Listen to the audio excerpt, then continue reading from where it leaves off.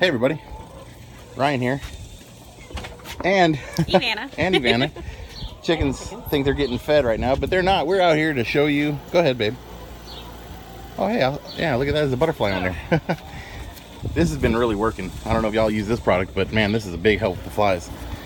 We have not yet showed you our tomato plants, and they're doing really, really well.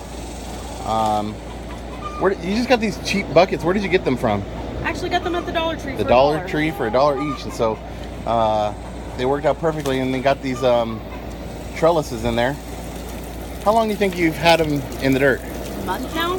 About a month? Yeah, they've grown really tall. They're really, really tall. We're still waiting on tomatoes. Are they a little young, you think? Yeah, they're still a little young. They're the big beefsteak tomatoes. Beefsteak tomatoes, yeah.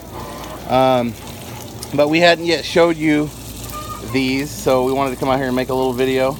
I hear an egg song. Do you hear that? Yeah. Chickens are free ranging today. See some down there.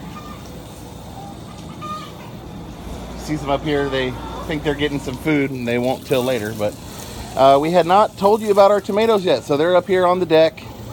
Chickens aren't really messing with them, which is nice.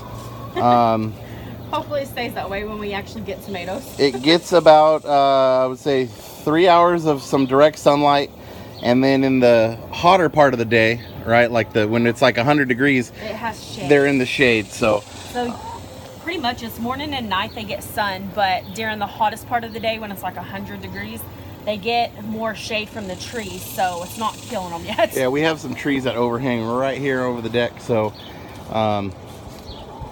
very beneficial. I don't think we told them that. We lost our garden with weeds and the heat.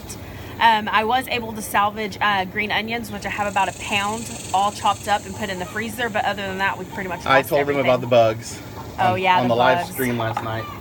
Yeah. So we lost a lot of vegetables to bugs and the heat and the weeds.